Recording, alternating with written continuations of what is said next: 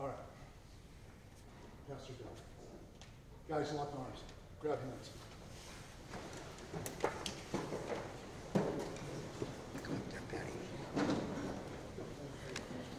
I don't know how you guys feel at moments in your life, but there are certain times when we get to stand in the presence of heroes. This is one of those moments. So take it in. Enjoy this moment. God, today we pray you would keep our opponents safe and each of our brothers safe. We're thankful that each of us has the ability to either coach or play in this great game of football.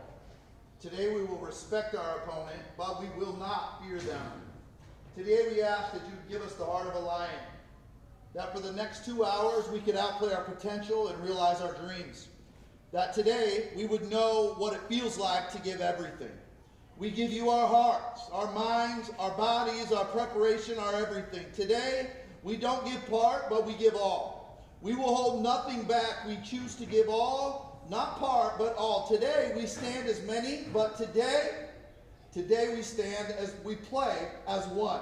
As one unit with one goal and with one mind, with one heart, and with one passion. Today we play with strength and honor. In Jesus' name, everybody say, Amen. Arms up, arms up, arms up. On the count of 3, when I say 3, 5, you